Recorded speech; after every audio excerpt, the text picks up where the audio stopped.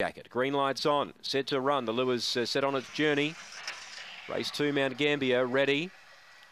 And away, Gentle Moment topped away well. He is trying to cross. It's getting crowded though. And eventually he's going to work through and hold the lead. Second, Joey Jacket a length away. Running on third now, Mad Melman. Fourth was Rico Jacket as Joey Jacket took the lead mid-race. Cheap As gets to fifth from Yarramundi Beauty inadvertently, and Zipping Beth last. In front now, Joey Jacket. Gentle Moment comes again, but Joey Jacket does enough from Gentle Moment, and Rico Jacket got third. Mad Melman's got fourth. Behind those, Cheap As inadvertently. Yarramundi Beauty and Zipping Beth was last in.